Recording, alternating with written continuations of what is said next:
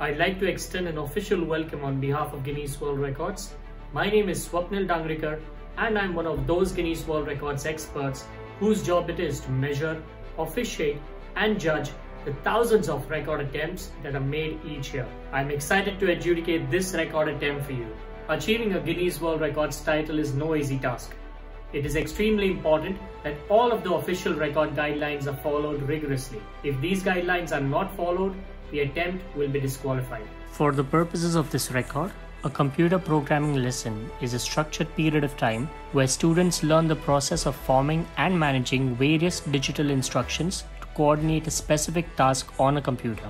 The topics covered in the lesson must be specifically related to computer programming and not a software program. A software lesson would be included under a separate category.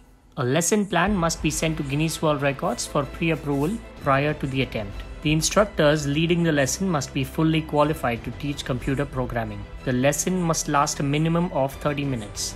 The lesson must contain points of engagement that require users to interact with in order to progress. There must be a final engagement point to mark the end of the lesson. Users will be counted from the beginning of the lesson and they must watch and participate via the engagement points for a minimum of 30 minutes and must reach the end of the lesson.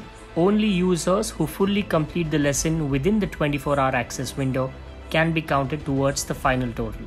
A method must be in place that prevents the same user from participating in the lesson multiple times.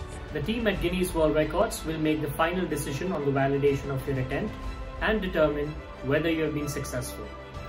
I will be back later to let you know the official results.